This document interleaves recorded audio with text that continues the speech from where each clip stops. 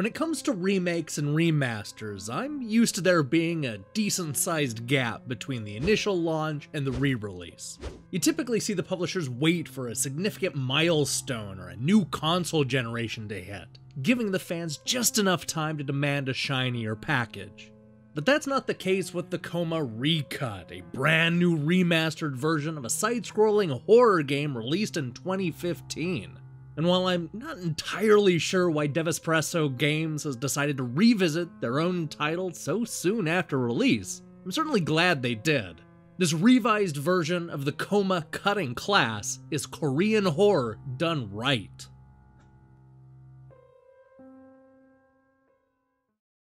This is the story of Young Ho and his very bad day.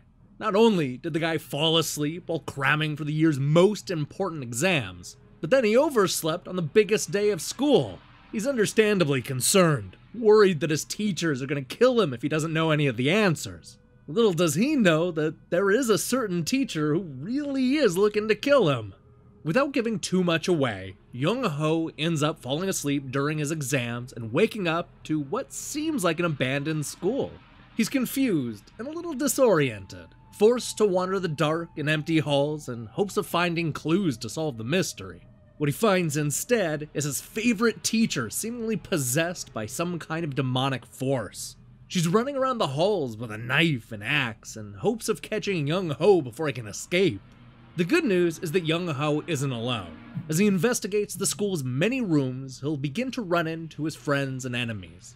He'll also meet up with a mysterious woman who seems to know more than she's letting on. All this leads to our hero running a bunch of fetch quests in order to make it deeper into the school. But beware, because the demonic Ms. Song is always out there roaming the halls doing her best Jason Voorhees impression. Armed with only a flashlight and backpack, this is the kind of survival horror game where you do more running than fighting back. When Ms. Song inevitably finds you, the idea is to dodge her attack and locate a good hiding place. This usually means running away and jumping into a bathroom stall or a locker. Once the coast is clear, it's back to searching the school for items, coins, and notes. The truth is, a lot of this game is nothing more than sheepishly searching the desks, backpacks, and drawers for useful knickknacks. Even when things get weird and the horror ratchets up, you'll still stop and search absolutely everything. This becomes a little monotonous over time, since so much of this game revolves around searching people's desks and running from the demonic teacher. The problem is that Ms. Song ceases to be scary after the first dozen encounters. She'll pop out at random, forcing our hero to run and hide. This part is fun, but waiting around in a large cabinet is kinda boring. The issue is that you'll have to do this all the time. She's aggressive in a way that ends up being annoying towards the end. It's a shame the developers weren't able to come up with bigger and better scares as the story stumbles its way towards the big climax. It's the story and the central mystery that ended up keeping me engaged, not the run and hide gameplay. The characters you run into are interesting and the writing is generally pretty good. I also like the hand-drawn look and the attention to detail in each of the classrooms. It would have been incredibly easy for all of the parts of the school to blur together, but that doesn't happen here.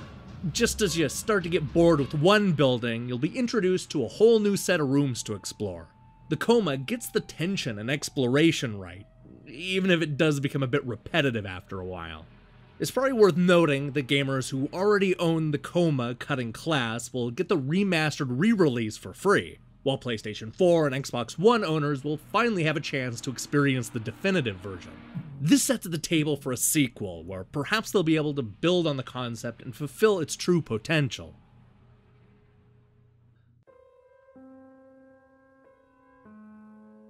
While a little repetitive at times, the Coma Recut is a mostly successful survival horror game with a twisted story and a spooky setting. I like the lead character and the quest he goes on, even if he has to run from his murderous teacher a few too many times. Who knew that the Coma Recut would be the year's best Friday the 13th game? Hey, thanks for watching our review. So here's the question of the day. What type of horror genuinely scares you?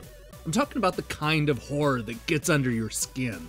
Or are you the type of person who never gets scared? Let me know in the comments below. In other news, I just posted my review of Ink, a delightful new platformer hitting consoles this week. I'm also hard at work on More Fight, Senko no Ronde 2, and more. I recommend you click that subscribe button and support what we're doing here. Until then.